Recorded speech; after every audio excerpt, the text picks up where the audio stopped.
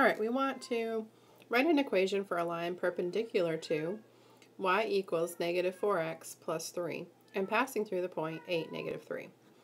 So perpendicular just means if I take the slope of this line, which is negative 4, and find the, I'm going to call this M1, find the negative reciprocal of that, which would be positive 1/4. So negative reciprocal means you're flipping it and changing the sign.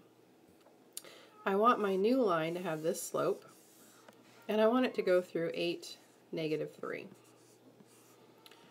So using the formula y minus y1, so my y1 is negative 3, equals 1/4 times x minus x1. This is x1 and y1. And I need to get it solve for y because that's what it has here. So this is really y plus 3 equals 1/4 x minus 2. And subtracting that 3 on both sides, I get y equals 1/4 x minus 5.